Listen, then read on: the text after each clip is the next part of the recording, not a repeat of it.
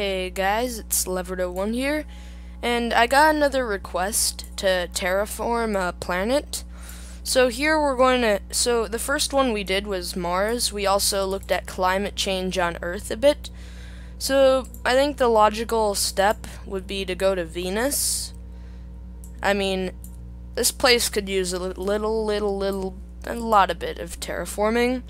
So, okay, why is this displayed in moons and not Earths? Alright, well, guess that's just another quirk of Universe Sandbox. I need to hear the music. You know, I have a real problem with music, because often I get too little or too much of it, and that really ticks me off. So, what we're going to do right now is, first off, the first colonies would probably be in the clouds, because the pressure would be too harsh down there, but maybe if you could get a colony to float up on the clouds, it would be fine. But, my idea of what could happen is you try to suck off some of the atmosphere by sending an asteroid real close to Venus, fling it off into who knows where, and that would suck off a bit of the atmosphere. And so it might not be much, but if you did it enough, then it could maybe reduce the atmosphere a bit. So let's see, where would we do that? Surface temperature, materials, I think. Where's the atmosphere thing? Why can't I find the atmosphere thing? That's annoying. Here we go. Temperature. Atmosphere mass. So let's just say we reduce that by flinging asteroids around it. So let's just slowly lower this down, because Earth is at in the magnitude of 18 and Venus is at 20, which means Venus is something like 100 times more of an atmosphere than Earth. So we're gonna reduce it down to an atmosphere slightly less than that of Earth's. That would be the goal of this colony. So there we go. So that should lower the temperature. Yep, see? Temperature is plummeting because Venus cannot hold on to that much of an atmosphere. So my only worry is that the albedo, which is caused by the atmosphere, would be a little too much. But for Venus, if we got rid of more of the atmosphere, that would probably reduce the albedo a bit, I think. Of course, that just makes it decrease in temperature faster. So the next problem with Venus is the days are too slow.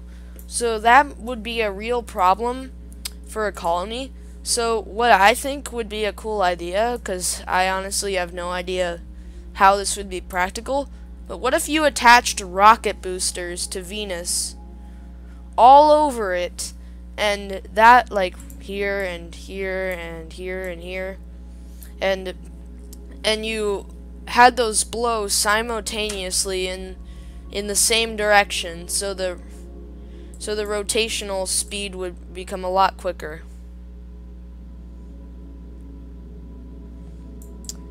Maybe ideally that honestly that would probably cost a ton and tons of money. So, and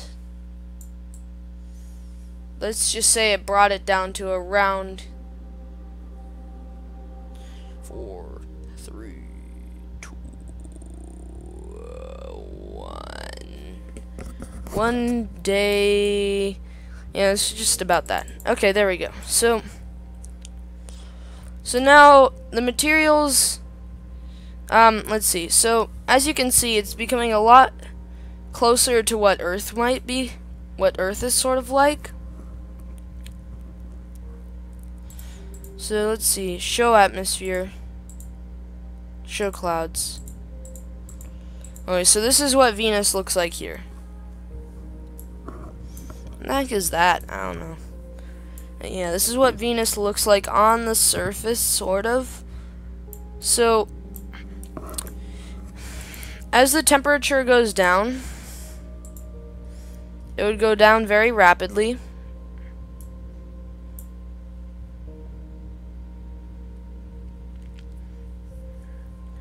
So I'm still not really clear what albedo is.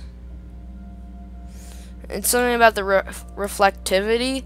So Venus's reflectivity would probably go down, as I mentioned earlier. So, hey, Earthy, buddy. So, yeah. But eventually, we'd get to a point. Well, let's speed this up. We'd get to a point eventually where the temperature would reduce to maybe 20 degrees. But then it start rising. What? Wait, what? Why would that happen?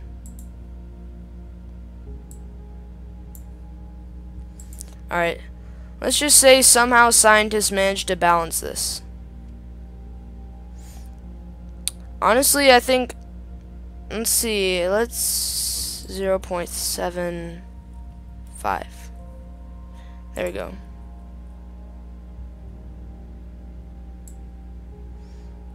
Seven. Okay. So now we've stabilized this, I think. Or maybe not. This is definitely not stabilized.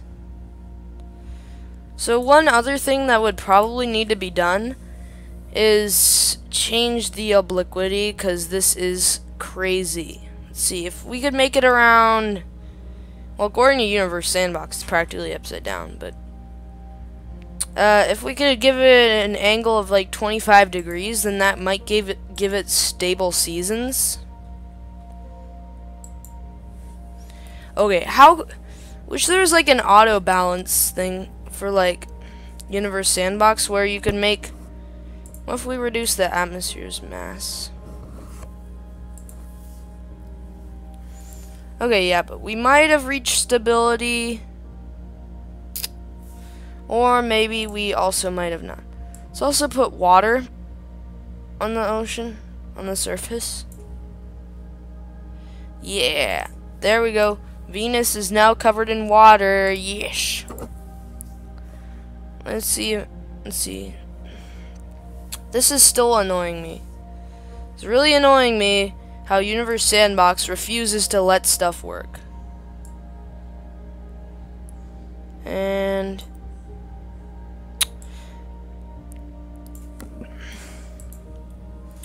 okay, why is there this much difference between 0.74 and 0.75? You know, 0.74 or 0.5. How's that? What the heck?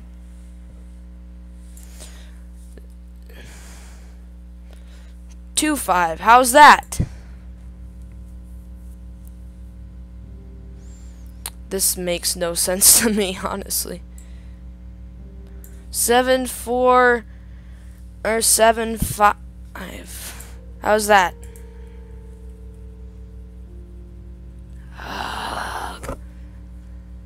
Honestly, Universe Sandbox needs an auto balance feature where it balances the climate so the temperature will remain in a stable cycle. Of course, this is Universe Sandbox, so that it doesn't do that. Sigh. Well, I guess according to Universe Sandbox, the colony on Venus built by Leverdo 1 is pretty much impossible. But it would be cool if it were possible, but sadly it's not. Well, I hope you guys enjoyed this video. Make sure to hit that like button and subscribe for more. I'm sorry that I do not post as often during the school year, but it's school. I can't say anything else. Well, Leverdo 1 signing out.